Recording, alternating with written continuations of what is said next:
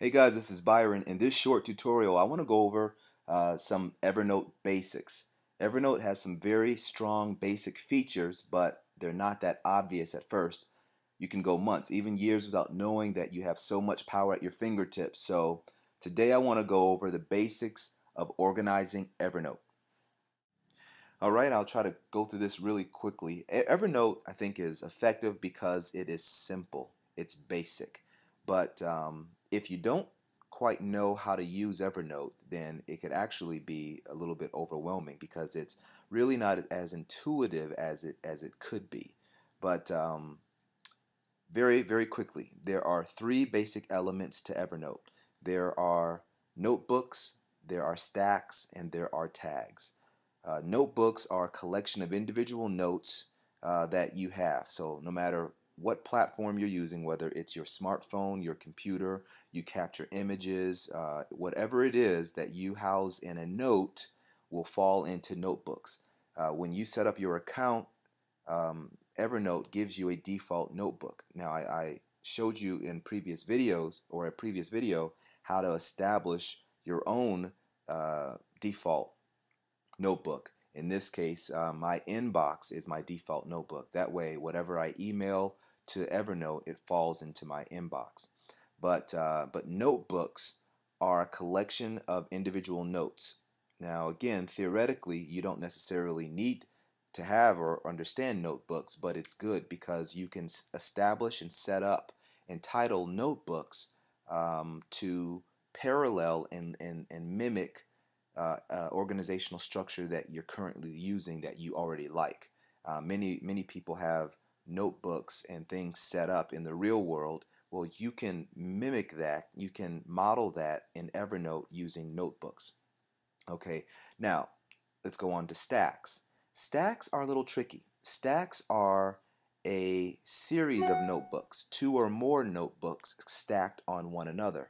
Now, what makes it hard here in Evernote is there is no identifiable um, link or button that says stacks. In order to create a stack, you can do one of two things. One, you can take a notebook, click on the notebook, and then drag it on top of another notebook.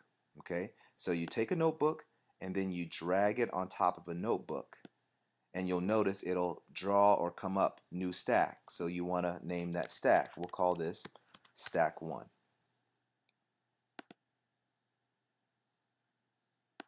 Okay, stack 2. Okay, so now we have different stacks that are set up. Again, stacks are two or more notebooks stacked on one another. Now, the reason why you may want to have stacks is maybe you have broader projects in the real world that you have different items to within that project. Well, in Evernote, you can model that or duplicate that using stacks. So let's say you have a stack for health and fitness. In that stack, you have diet plans, and then you have another notebook that says workout plans, and then another notebook that says cardio routines. So you can stack all of these different notebooks on top of each other in Evernote, and you can keep it organized under one reference point. In this case, we have stack 1 and stack 2, and you can look at it that way.